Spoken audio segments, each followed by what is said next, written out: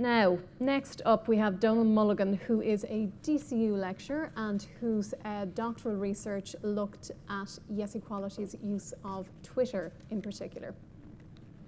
So I'm actually talking about two things, so I'm going to really speedily use my 10 minutes because in addition to the research that I did on #MarRef and how the referendum was discussed on Twitter, I'm also the founder of a campaign called Vote With Us, which was a video-based campaign. So I'm going to briefly talk about that first.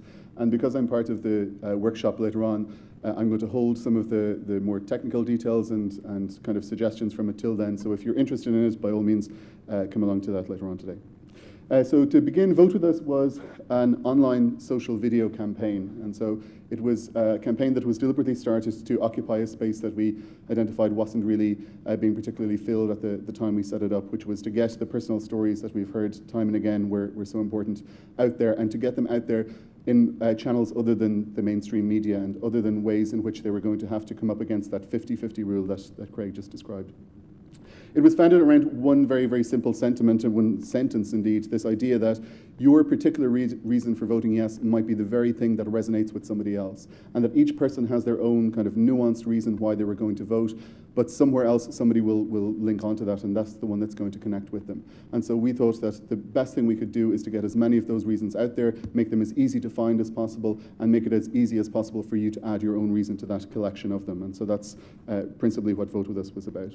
So of course, shared video in the campaign was completely central to this. We collected and we hosted all of the videos on votewithus.org, which is a website we developed ourselves for that. And then we promoted them and we distributed them via social media channels, and chiefly Facebook, but we also used YouTube and Twitter and various channels. And something that I'll talk about a little more in the workshop is the appropriateness of certain social media channels over others for this kind of activity. For us, Facebook made absolute sense for this campaign because people needed to see something remain in their timeline for a while. They needed a space to talk about it. So something like Twitter was good for quickly notifying people that something was there, but it moved too fast for a campaign like ours. And it's a problem on a lot of campaigns that judiciously choosing the right sort of channels for you can be very, very important, and hopefully we'll speak about that a little later. So driving our campaign via Facebook, we made very explicit calls to action, and we asked people to do particular things. We wanted them to, at the beginning, this was one of the earliest graphics we put up, to just support the referendum, to begin to start talking about it, and to encourage others to do the same. And then as it went on, we made very, very specific things. We started counting down the days. We started telling people to canvass, to encourage others to talk to their family and friends, and to make videos and to share those videos, which became the sort of center point of the campaign. So by the time the campaign completed on voting day, we had hundreds of videos from all around Ireland. We had every county represented. We had all sorts of different themes and family makeups all represented amongst the videos that were there. We had 250,000 visits to the site itself, so those were people who came to votewithus.org, where you could browse through the videos and indeed find information about how to make your own. But overall, because people were seeing those videos in lots of other channels, in their Facebook feed, on their Twitter, on YouTube, we had about 1.2 million views in total. And of course, a great part of that 1.2 million is down to these two absolutely fantastic people, Bridget and Paddy White, who many people who are familiar with the campaign will know about. Bridget and Paddy were a pair of parents and grandparents from County Louth who gave just a very simple, very honest chat about the reason that they were going to vote yes, and they became rightly and justifiably heroes of the campaign for lots of people. And in fact, they accepted the award on behalf of the people of Ireland at the galas recently. So talking briefly about how that campaign was designed, as I said, basing it around video was important for lots of reasons. Video has a huge advantage in social sharing generally. People are more likely to share videos than they are other types of media. So that was a kind of a useful point for us. But it facilitates greater empathy between people. It's easier to get across a personal story sometimes when you can see the person, when you can read body language as well as hearing what they have to say. But very, very importantly for us, we recognized that at the time that we developed this campaign, which was in spring of 2014, the ubiquity of the tools and the familiarity that people had with the platforms for using them had reached a critical mass in Ireland. The Ice Bucket Challenge showed us that. When we saw that, and when we saw the numbers of Irish people who got involved in that particular campaign, we knew that we had reached a threshold where Irish people were very, very willing to make videos themselves, to upload it. They were familiar enough with how to use the tools they had and how to get it up there, and they had got over that Irish modesty of not wanting to put themselves online, which was all valuable stuff that we needed to harness. And so we knew we needed a particular distinct format for this campaign, so we developed a very clear structure around it. So all of the videos had a set opening line, all of them had a sort of set of shared brand materials that we gave to people and helped them put it together. And there was quite narrow guidelines, again, which I'll talk about in the workshop, for how people could put things together, and we gave them advice on lengths and stuff like that. Of these things, though, the one thing I want to draw attention to now is that set opening line. Every Vote With Us video began with, "My name is Donal, I'm voting for equal marriage, and I hope you'll vote with me." And all of the videos, people named themselves, made that declaration, and asked others to do something with them. And it gave people who were nervous about talking a starting point. It gave them a set thing that they were able to say to just get them going and get that moving. And later, as we reflected on the campaign and people talked to us about it, most people mentioned that, and a lot of older people in particular said that was the thing that was really hard for me to say the first time, to just say on camera, "I'm going to vote this way and I hope you do as well," was a starting point. And so giving structure like that within campaigns that you run can be very, very helpful to get people involved. We focused on one simple message. We asked people not to mention the myriad different reasons that they might have in their message for voting yes, but just the one that resonates with them the most, going back to our kind of overall design for it. And finally, we very deliberately set a low bar in how we visually presented the videos. So we did not want the videos to be too shiny and beautiful, and as much as I love Vinian's video for the campaign that he ran, we didn't want something like that that was going to put off people who are going to film it in dodgy lighting on their phone. We needed people to see that whatever way they did it, the honesty of their story was much more important than the production value of how it looked. And this is something that I've noticed with other chiefly commercial campaigns that solicit video from the public, is that the examples they give tend to be too shiny and too beautiful for you to feel you could relate to it if you filmed it on your own webcam. And so again, we can talk about that a little bit more later. So to wrap up on Vote With Us, the things that worked for it were the clarity, I think, in it being a simple message that people were able to get started on because of a set line, and its format was a fairly clear format, such that people eventually in the campaign came to know what a Vote With Us video meant. There were enough of them out there and people were familiar enough with the format that asking someone if you were making a Vote With Us video made sense and they knew exactly what you were talking about in that case.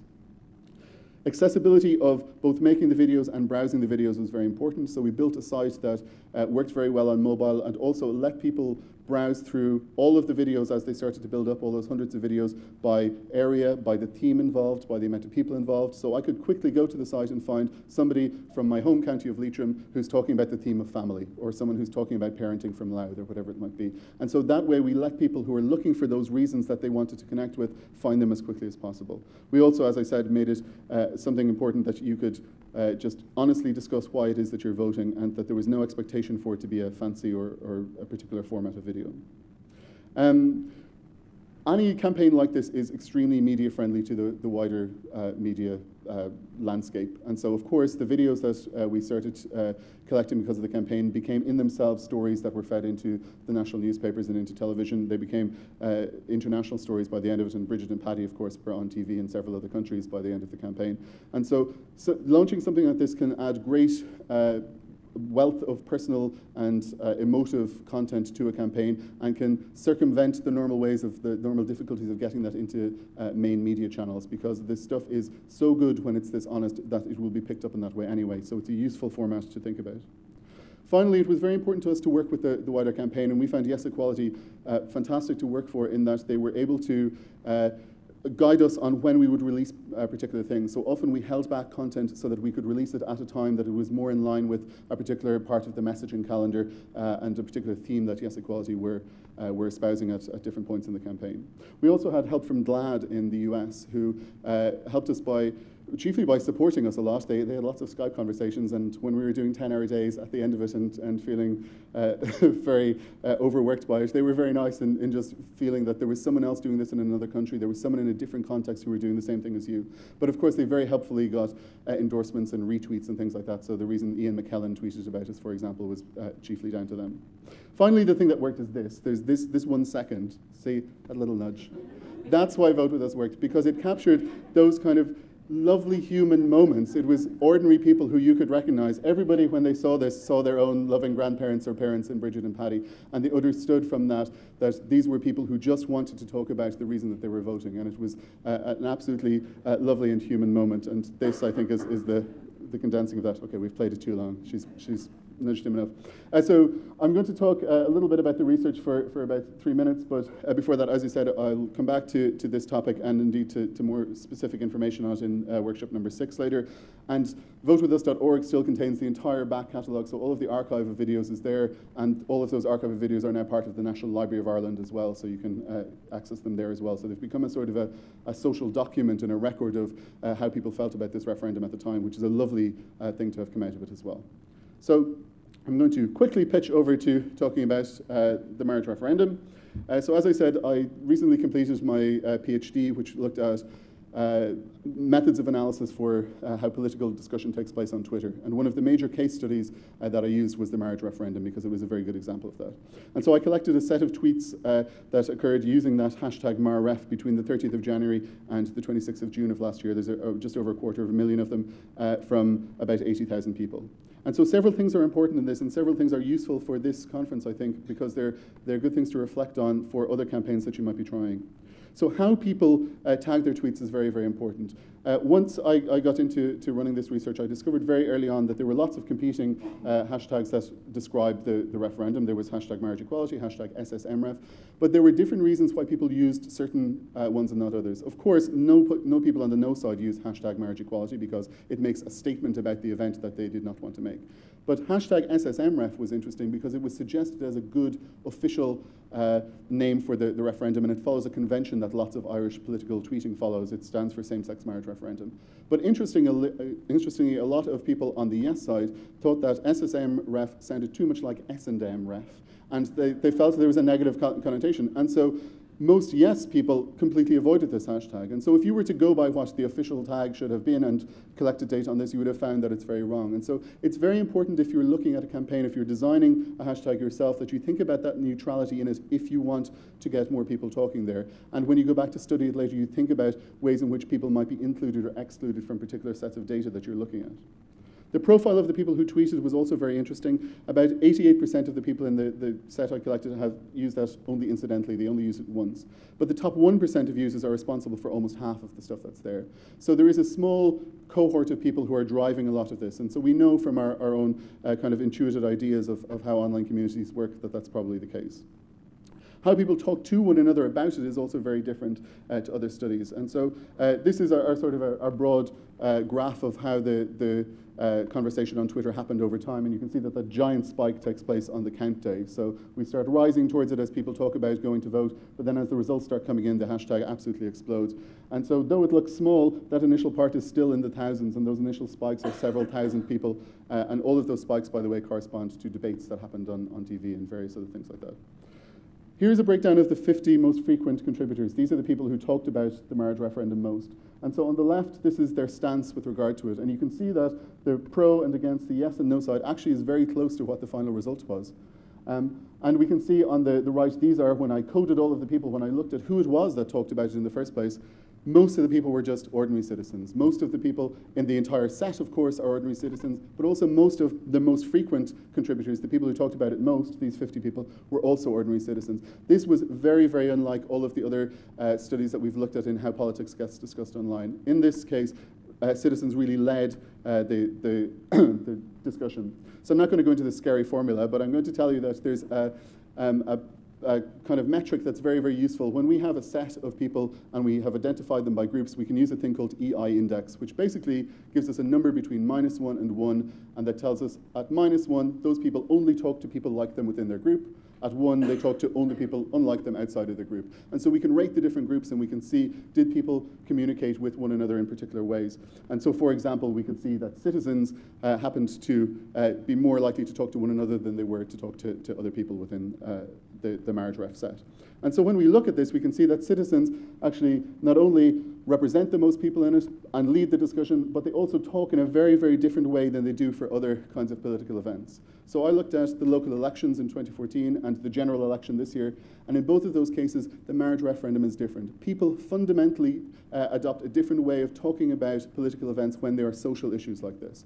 They move towards being led by activists and being led by citizens, and they move away from the traditional power structures. And this is a huge opportunity for you as activists or you as leaders of this to facilitate that and be involved in that. And it's something that's a big and important finding of this.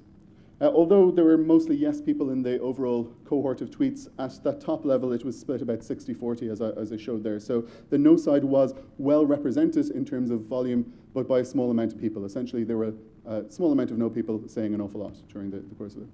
And among the most shared content, a huge amount of it was just people sharing information, of course, about the final counts. But 30% of that entire section of most shared content was parody and humor and satire. And this is very important. Of that 30%, all of it emerged from the yes side. So all of the fun in the top part of it was on one side. And there's a very good reason for this. We saw tweets like this early on. This is from Mark O'Halloran, who was talking about well, yeah. The reason that these exist is once I interviewed people and spoke to them about why why satire was so important, was that many people felt that they needed something that diffused and undid a lot of the tension that they were feeling and a lot of the bullying and a lot of the problems that were coming up when they were hearing the fair balanced 50-50 stuff on the radio, and they were hearing people calling them disordered and defective and dangerous, as this participant talked about here. So social media can become the channel for that, for diffusing these kind of tensions that are very, very dangerous and very problematic for people. And it's a space that we can very easily occupy. So, as I said, to finish up, the relevance to this really is that Twitter is likely to be a very, very important source of citizen-led discourse on social issues. So if you're talking about social issues, it's a place that you should take a look at and you should help to create leading roles in. The choice of hashtags that you use is very important for more reasons than it just being a specific, unique hashtag. There's also issues of neutrality and of emotive feeling towards it and whether people will use it or not. And that's something to consider if you're designing a campaign yourself. Things about Twitter, its affordances, as we call them in the media theory area, the fact that you can direct conversation, the fact that you can very speedily get responses, the fact that it's brief and succinct, all of these things make it very, very useful for talking about politics. But all of them also make it very, very useful for humorous and parodic and satirical content. And so there's space for that there, and people are looking for that there and identifying that as an important thing that they want. And during and post campaigns, analysis of Twitter can give you a very good idea of where the discourse is going, but there are important caveats, of course, and again, I can talk about these later or with any of you who want to come up to me during lunchtime. Obviously, the people on Twitter are not the same as the wider population. Obviously, we need to take into account those kind of things. And it's very, very important, I think, as well, to inform some of this by qualitative methods, by doing interviews and focus groups along with it. But overall, it's a source of data that can be extremely useful to you, and it's an area, a channel of conversation that, particularly on social issues, I think could be very, very relevant for many people at the conference. So again, you'll find me on Twitter there. You can email me, or you can come and grab me during lunchtime as you see fit. Thank you very much.